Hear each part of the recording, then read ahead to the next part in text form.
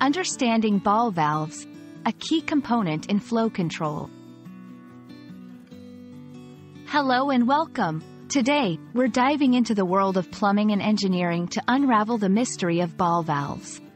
These are crucial components used widely in controlling the flow of liquids and gases. If you've ever wondered how water in your home stops and starts so precisely when you turn a faucet, you're about to find out.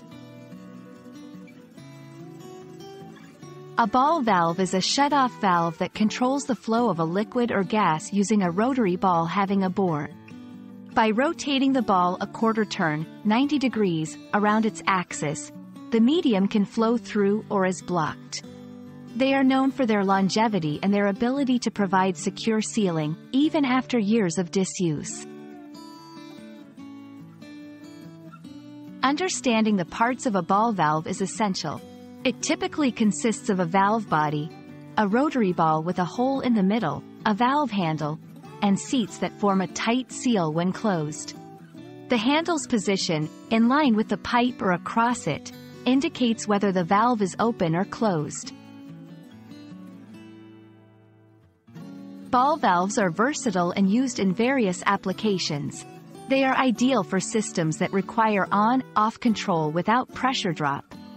You'll find them in residential plumbing, industrial processes, and even in the aerospace industry due to their reliability and ease of operation.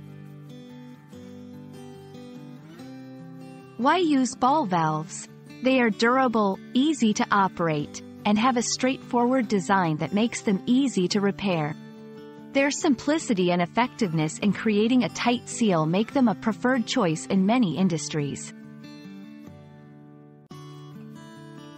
And that wraps up our exploration of ball valves. These small but mighty devices play a huge role in our daily lives, often going unnoticed. Hopefully, this video has shed some light on their importance and functionality. Thank you for watching, and may your flow control be ever in your favor.